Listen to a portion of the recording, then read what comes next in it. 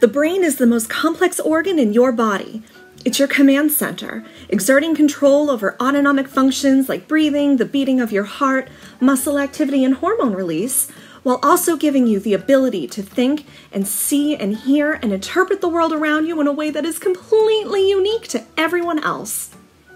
In this video, we're going to take a look at some of the anatomical structures that make up the brain, as well as their main functions. And for this, I will be using Human Anatomy Atlas, so if you have the app, feel free to follow along with me. I'm going to start with a preset view that I made earlier, which I'm going to grab out of my favorites. As you can see, we've got the skull and the spinal column here, which respectively encase the central nervous system, also known as the CNS. And using the systems tray, I'm going to hide all of the skeletal structures on the screen, so we're just left with the CNS. No, your eyes aren't playing tricks on you. The brain and spinal cord are encased in something, and what that something is Dura Mater, which is the thick sheath of connective tissue that protects the brain and spinal cord. Dura Mater makes up the outermost layer of the meninges. And you may be thinking, hey, that kind of sounds like meningitis, and you are right. Meningitis is when the meninges become inflamed. Anyway, I am going to hide the Dura Mater to get a better look at the CNS. And you can see our lovely brain and spinal cord models here. The spinal cord is a thick, long bundle of nerves that has some really important functions.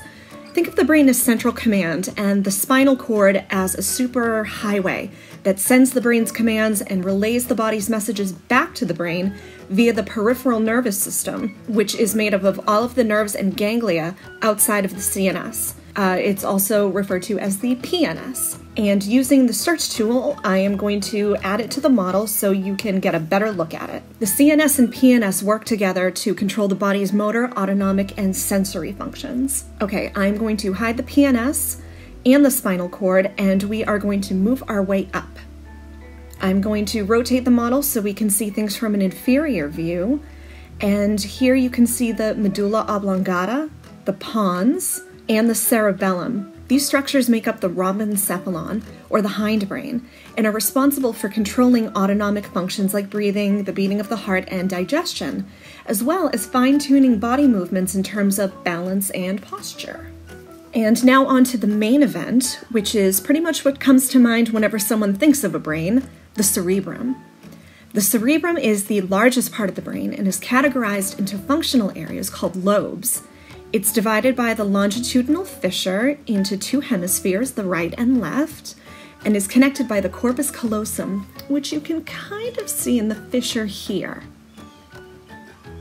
The four lobes of the brain are the frontal, parietal, temporal, and occipital, and both hemispheres of the brain have these lobes. They're named after the bones that cover them. The frontal lobe is where higher functions occur, like planning, problem solving, long-term memory, impulse control, and speech and language. The parietal lobe integrates sensory information and plays a role in spatial perception. The temporal lobe contains an auditory cortex that receives input from the cochlear nerve and is responsible for primary auditory perception. It's also associated with processing sensory input into derived meanings, like attaching emotions to visuals, like when you recognize a face. The occipital lobe is the visual processing center of the brain and home to the visual cortex. And while it may be the smallest of the four lobes, it has a lot of jobs: visual spatial processing, object and face recognition, distance and depth perception, memory formation, and determining color, to name just a few. The cerebrum isn't just these four lobes. There are structures called gyri and sulci as well. A gyrus is a ridge or a fold between two clefts that increases surface area. Here is the precentral gyrus and the postcentral gyrus, both between the frontal and parietal lobes. The precentral gyrus contains the primary motor cortex and controls precise movements of skeletal muscles, while the postcentral gyrus contains the primary somatosensory cortex and is responsible for spatial discrimination. Now, these are just two. There are gyri all over the brain. The cingulate gyrus, in particular, is one of my favorites, but it's part of the limbic system, which is another topic for another video. The sulci are fissures and separate the gyri. The more prominent ones separate the lobes. The central sulcus, or the fissure of Rolando, which in my opinion is the coolest name ever, separates the frontal and parietal lobes. The slightly less cool named lateral sulcus, but still just as important, separates the parietal and frontal lobes from the temporal lobe.